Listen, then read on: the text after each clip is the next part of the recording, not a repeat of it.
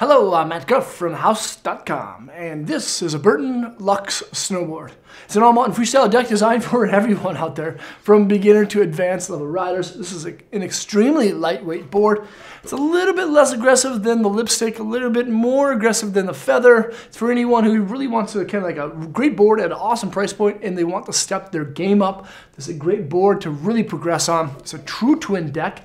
The nose and tail are the exact same shape, and it features a centered stance in a 3D mounting pattern. Keep that out.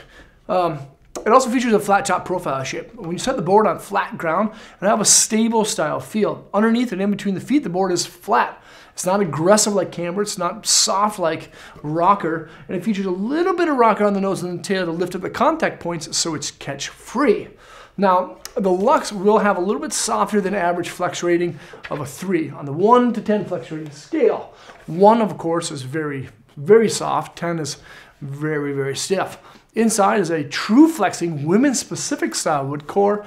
It's a dual zone Superfly core that features both a biax fiberglass on the bottom and a biax fiberglass on top. Fiberglass strands that run at 0 and at 90 degrees. They give the board a very consistent and smooth ride all over the mountain. The base is very low maintenance. It's die cut. It's an extruded base. You really won't have to do much to it throughout the season. Then there's that standard 360 wrap steel edge. But the cool part about the steel edge is that it has a cruise control edge tune on those contact points. Again, making it a little bit more catch-free. There's a great all-mountain ripper. This is the Lux from Burton that you can check out at thehouse.com. Thanks for watching.